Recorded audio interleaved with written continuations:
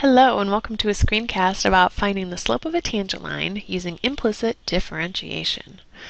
Okay, implicit differentiation. That's a mouthful for sure. So what this is really saying is that you've got y in your function, like down here, but y is really some unknown differentiable function of x. Okay, so remembering in the last screencast where you saw like f of x written, and then you knew that the derivative of that was simply f prime of x. Even though you didn't know what f of x was, you knew that it had a derivative and you were going to call that f prime. Okay, we're going to be doing the same thing with y then, so y is going to be considered like your outside function. And then whenever you do the derivative of that, you're going to be calling that dy dx.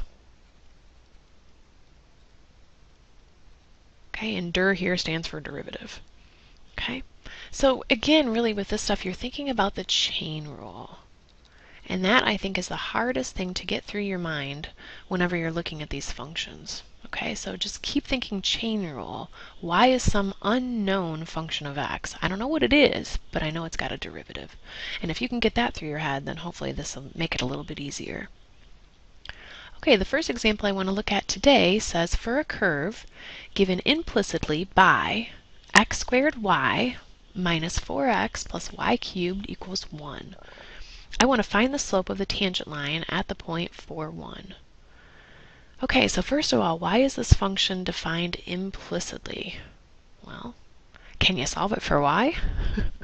I don't think you can do it very easily. It's probably doable, but just not very nice. So because you could move this 4x over, sure thing, that would be no problem. But then you've got a y cubed and a y term in here. So trust me, this is going to be a big mess and you don't want to go there. Okay, so instead we're going to go ahead and do implicit differentiation. So what that says is we want to do the derivative of both sides with respect to x.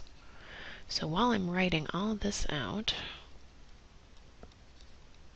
I want you to be thinking about how can I do the derivative of these pieces with respect to x, because that's going to be our next thing here. Okay, and that is a minus sign.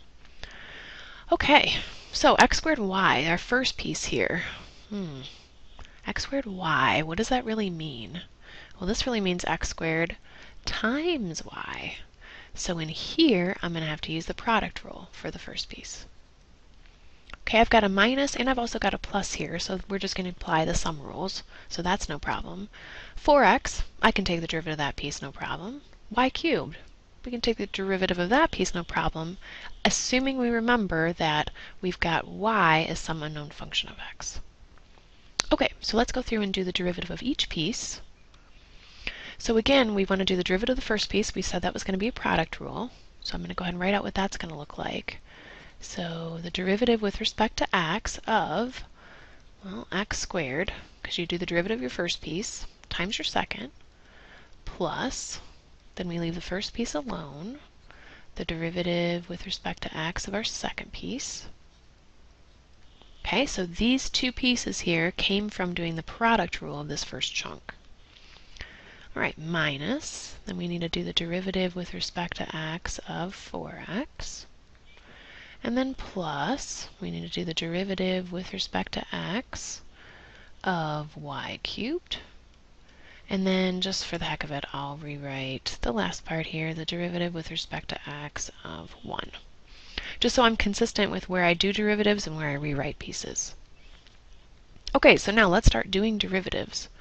The derivative with respect to x of x squared, 2x. And then times our y piece here from the product rule. Plus, okay, x squared, no problem. Derivative with respect to x of y. Okay, so think about y as your outside function. So what happens when you do the derivative of y? It becomes 1. Times, now we need the derivative of y with respect to x. Well, like I said up here, that's just going to be written as dy dx. Okay, minus. Now the derivative with respect to x of 4x, that's just 4, plus derivative with respect to x of y cubed. Okay, well, y cubed is like our outside function, so if we do the derivative of that, so that's going to give us 3y squared.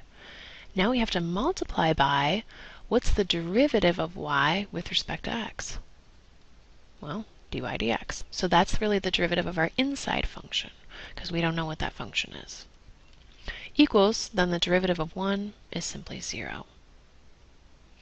Okay, so I think probably getting to this step is going to be the hardest for some of you until you practice, and again, until you keep the idea in your head that you're using the chain rule in here.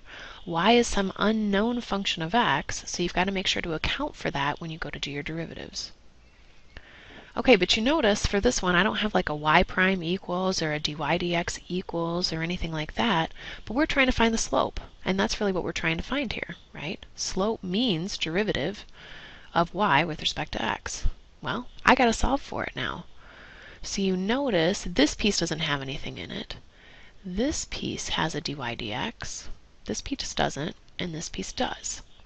So now we just need to do a little bit of algebra, and we're going to have to solve for dy dx.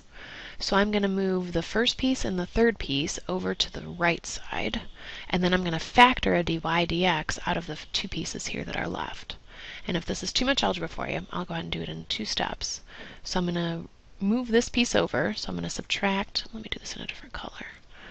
I'm going to subtract a 2xy from each side,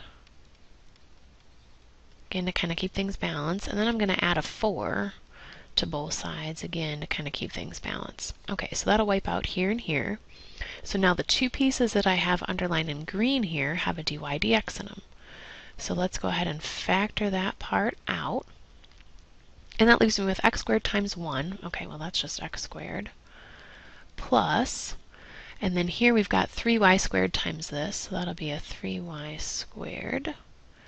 And then equals negative 2xy plus 4, since 0 doesn't change anything.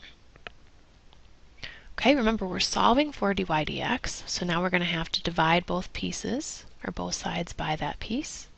And I think we're almost there.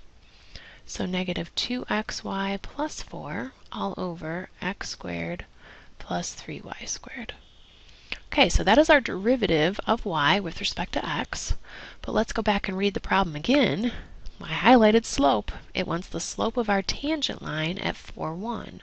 So that means I'm going to have to go down here now, and to figure out my slope, I'm going to have to actually plug in those values. So negative 2 times 4 times 1 plus 4 all over 4 squared plus 3 times 1 squared. Okay, so checking out the algebra here, let's see, I believe that gives us a negative 4 in the numerator and a 19 in my denominator.